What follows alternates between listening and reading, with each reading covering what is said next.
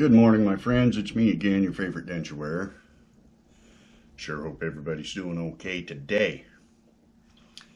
You know, I know that some of you are at that point right now where you think this is never going to end. I'm never going to be able to eat again. But you have to realize that things change. And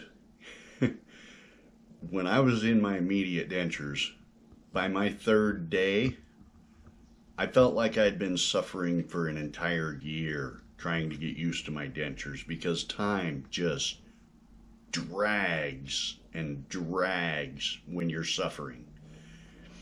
It amazes me that how fast time is flying by right now. When I first moved down here to Utah, I was in my dentures for a couple of years. And I was still struggling with my top denture. Don't get me wrong, I could eat, I could function, but my bone was still solidifying on the top, which meant my gums were still shrinking. At 2.5 years into my dentures, and I had a unique case because my bone apparently looked like Swiss cheese, so it had to really solidify. It shrunk a lot. But at 2.5 years, I had to get my third hard reline done on my top denture because I was using 3.5 applications of denture fit in my denture. And with my mouth as small as it is, 3.5 applications was a lot. Plus, I was using adhesive on top of that. So my dentures, every time I ate something, that silicone and adhesive would squish in the denture. So you could imagine trying to eat something, it was like chewing on bubble gum, no matter what it was. And because the silicone and the adhesive would squish in the denture. So at this point, after my hard reline, I use a half a tube. I put one line down the middle of my denture and one little line around the trough, and I put my denture in and hold it for 4 minutes, and I get flashing everywhere. That's how tight my denture fits. That's pretty cool. I use denture fit, and that's how tight my denture fits.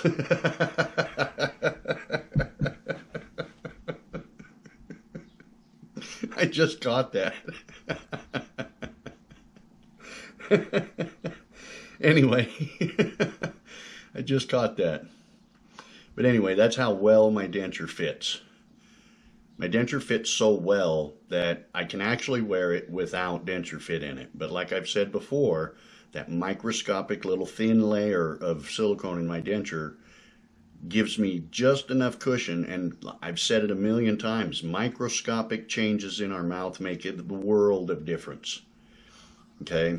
That's why when you get a sore spot and you take your denture to the dentist and say, hey, I got a sore spot right here, he marks that sore spot, he takes it in the back, uses one of those little stone wheels on his Dremel tool, and he goes, that's it. One little, that's all he does.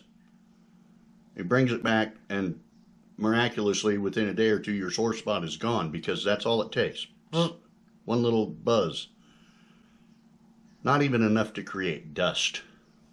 Just enough to knock off a microscopic layer on that little hump in the denture is enough to alleviate the sore spot. So I talk about it all the time when I say microscopic changes in our mouth make a huge difference. Your mouth is literally the most sensitive, I don't know what to call it, so I'll just call your mouth an organ, because really it is. It's an organ all its own. Not scientifically or medically, obviously, but your mouth is an organ. I mean, it mulches and dissolves, starts the digestive process for your food. But your mouth is the most sensitive thing on your entire body. So what I mean by that is, and why I say microscopic changes, and you'll notice this when you're wearing your dentures. If you get something under your bottom denture, You may not notice it immediately, or you may notice it and you may just kind of not really think it's bothering you, but the next day you have a sore spot. Or you go to take your denture out to clean it, if you're adhesive free like I am, get something under my denture and I can feel it.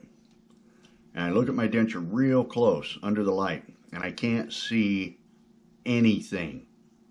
Nothing. So I'll rinse my mouth, I'll wipe off the denture, put the denture back in, and it's still there. So I take it out again and I look at it real close and I wipe it out again and I rinse out my mouth again, put it back in, and it's still there. I can't see it, but I can feel it. Because your mouth is that sensitive. And somebody was saying that they're going to get implants because the doctor told them that way their teeth will feel like real teeth. Well, I have to say that I can tap on this tooth and I can feel it right here. I can tap on this tooth and I can feel it right here. That tooth, I can feel it right here. They're almost like my natural teeth. Your gums will learn to accommodate the senses and the nerves for each tooth. It's funny because I never thought this would happen, but when I get done eating, I can literally feel if I got something between my teeth, and I can use my fingernail and know exactly where it is and pick it out, or a toothpick or something. And yes, some of that has to do with your lip rubbing on it, and some has to do with your tongue touching it or whatever. But you automatically know where the gap in the teeth are. You don't have to guess. You automatically know. It's funny how that works. Once you become sensitized, once you become sensitive to your dentures, once you get fully used to them, you get used to wearing them, you get used to eating with them, you get comfortable with them, you can start to feel where the teeth are.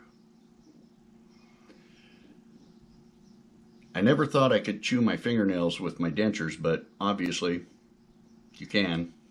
I chewed that nail off, and I chewed that nail off, and it's just funny to me because I was sitting on the couch the other night and my brother was like, dude, stop chewing on your nails.